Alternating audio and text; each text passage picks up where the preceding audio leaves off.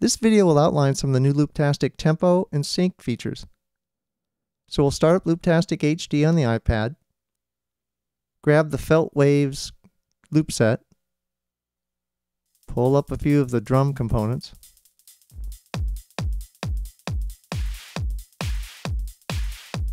and now we're ready to play with the tempo. So we press the BPM button, we've got a slider to increase or decrease the tempo. We also have new tap tempo, so you can just tap the tempo in, and then you can nudge it from there if you wish. And then we also have the up-down arrow to just temporarily nudge, like if you're trying to get synced up with a turntable or something. And then we can also just enter it in numerically from the keyboard.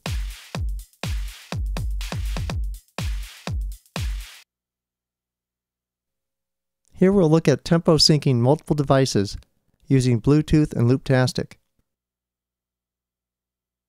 First thing to do is set up the Bluetooth connection. You can see Bluetooth right here in General Setup.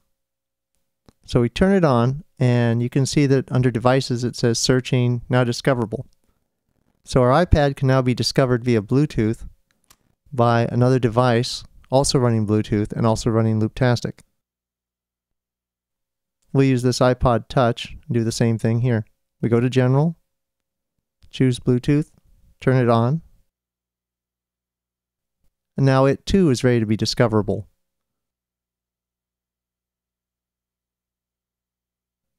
So we start up Looptastic on it as well. So now we can go load up one of our loop sets.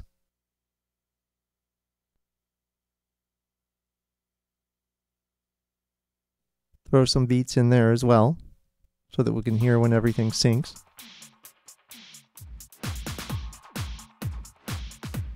And open up the slider control.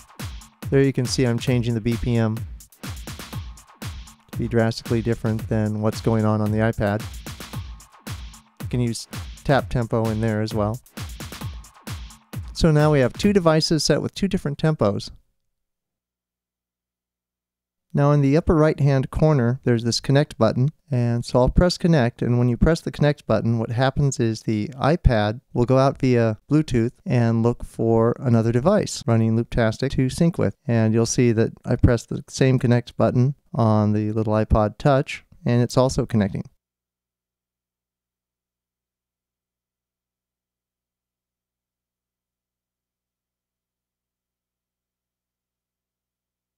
So once the two devices find each other, I can hit the sync button on one of the devices. In this case, I'll hit it on the iPod Touch, and you'll notice it disables the tempo controls. That's because the tempo at this point is being controlled by the iPad. And you can in fact see that the two devices are now playing in sync. Now you can see that as I change the tempo using the different controls on the iPad, it updates the tempo on the iPod.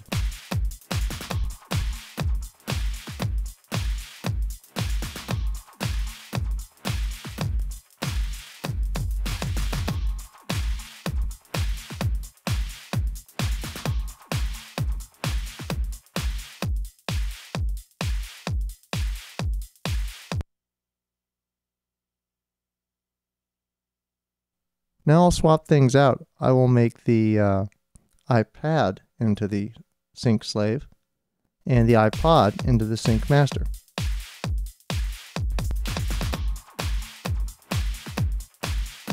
Now you can see that I've made the iPod Touch the sync master and the iPad the sync slave. So as I update the tempo over here on the iPod Touch, it will update the tempo on the iPad.